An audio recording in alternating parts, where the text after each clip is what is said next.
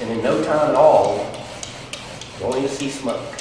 Where there's smoke, there's fire, right? Well, not always. A winter workshop hosted by Outdoor Chattanooga recently taught a group of outdoor enthusiasts that there is a right way and a wrong way to rub two sticks together. When you learn how to make fire by friction, all of a sudden you learn so much more about the natural world than you would through a lot of other skills. I think that's Joshua McKinley is a hardcore outdoorsman and a graduate of Tom Brown Jr.'s Tracker School.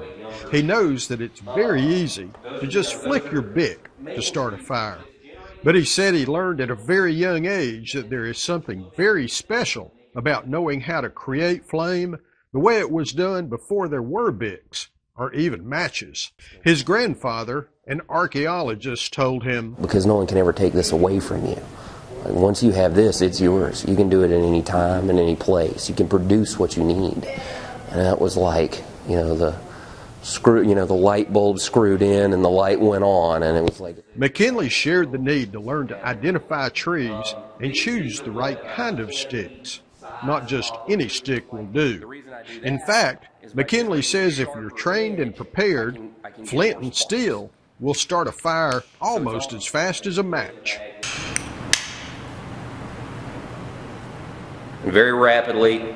Most who attended the free workshop, like Rachel Neidich, were interested in how to go old school.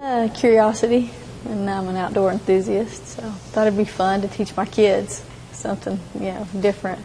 They like to camp, and I try to keep it interesting. The highlight was watching McKinley put a well-crafted bow drill and spindle to work to create fire in less than 2 minutes. Keeping the bow nice and flat. I'm going to give it 10 good and fast ones. All right. Got to see where we're at.